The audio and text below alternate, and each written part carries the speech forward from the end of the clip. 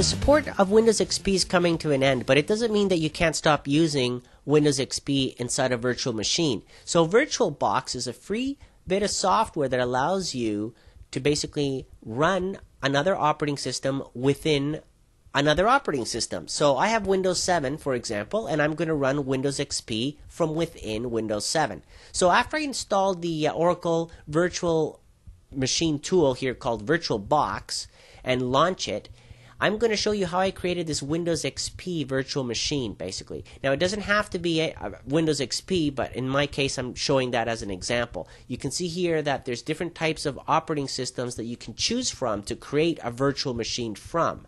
You will need the installation media, though, to run that virtual machine, obviously. So I have the Windows XP CD that I'm going to be using to basically create this Windows XP virtual machine. I'm going to call this video tutorial basically for this Windows XP virtual machine. So I selected that when I clicked on new. Now it's going to ask me how much memory of what I have currently installed on my machine, on my PC, do I want to allocate. So every time I run this virtual machine of Windows XP, I'm going to say I'm going to use 1 gig of my 8 gigs that I have installed.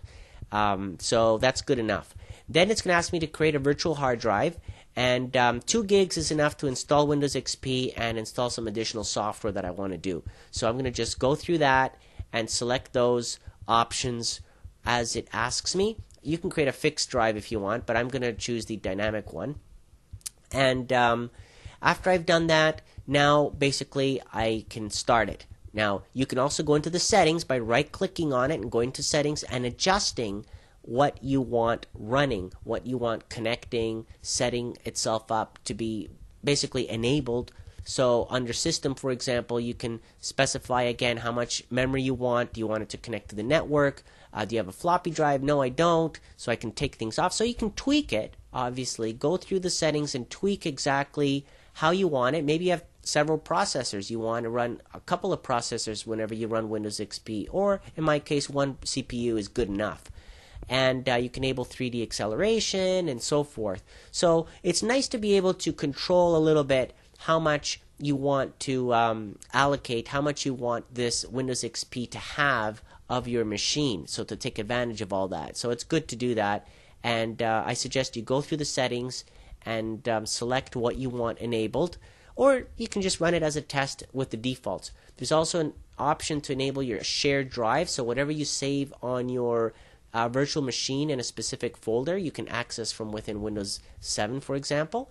And save your settings. Now it has the option there to start what I just created, that virtual machine, and it's going to ask me to put in the CD basically for Windows XP. And I already have the ISO image mounted, so I'm just referencing that ISO image in here and starting the installation of Windows XP. That's the first step to setting up this virtual machine. So you have to install Windows XP first. So after I go through the regular installation of Windows XP, this is just like you would on a brand new machine. You just install it as you would. It will ask you for the key, obviously, the serial number for Windows XP.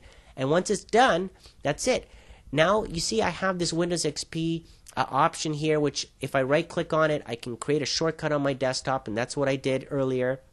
And then if I double click on that shortcut, it basically launches Windows XP. And you're going to see that right now launching. And it's very fast, of course. 1 CPU running at 4.6 gigahertz. 1 gig of RAM, more than enough. I have a really fast hard drive. So things are going to be really smooth, really fast within Windows 7. And you can see here that I'm running Windows XP, Service Pack 3, flawlessly, very nicely and smooth, using VirtualBox. And there's other virtual machine softwares out there, but this one's free, easy to use. You can see that I set it up in just a couple of minutes. It's not hard, and as long as you have the installation media, the CD for Windows XP and the serial number, you'll be able to do it no problems. Now again, you can use this for other types of operating systems. It doesn't have to be for Windows XP, but that's what this tutorial is for. Comment below. Let me know what you think. And again, thank you for watching.